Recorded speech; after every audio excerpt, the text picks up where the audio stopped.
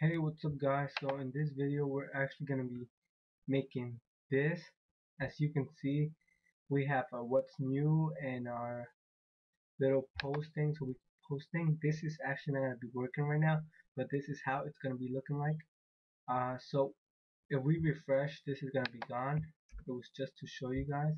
So what we want to do right now is, let me just change the background color of the left body. Um, Actually the right body, because I don't want it to be white. I'm going to make it the same color as the other side. So let's refresh and bada bing bada boom. Alright, so now let's go to home.php, and the right home content, you want to press enter, and what you guys want to do here is create a new div. So let's create the div, and we want to name the div stat status,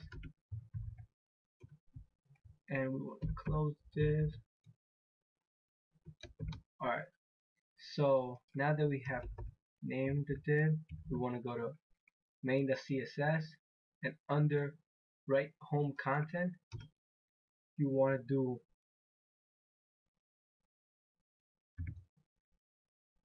nav, not nav, what am I talking about, status, status. You want to do a width of 550 pixels, margin left, auto, margin right, auto. You want to save this and go back to home.php. So inside the status, what you want to do is do h2 and close an h2, and inside here we're gonna put status,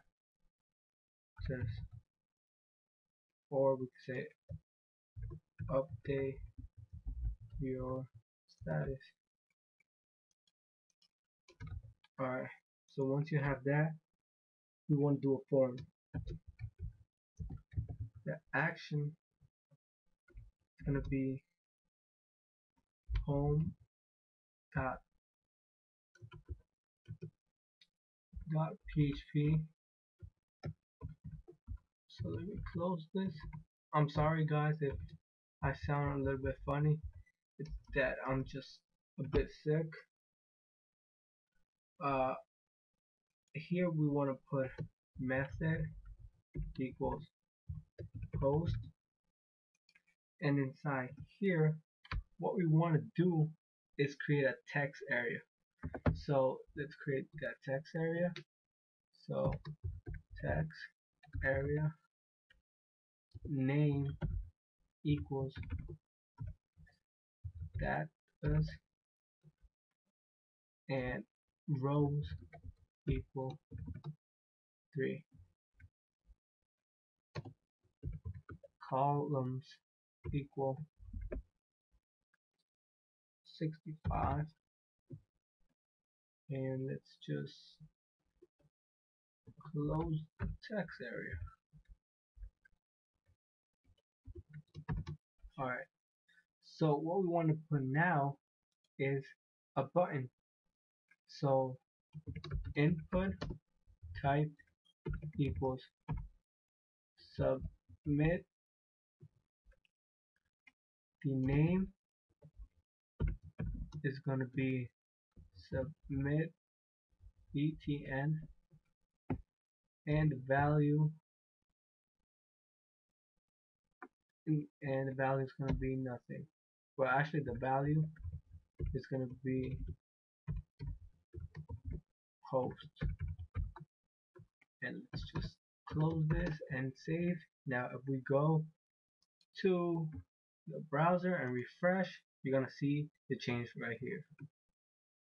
So you can see update your status right here, and we have a little post where people or users can write whatever they want and they can post. So in the next video, I'm actually going to be showing you guys how to make this work.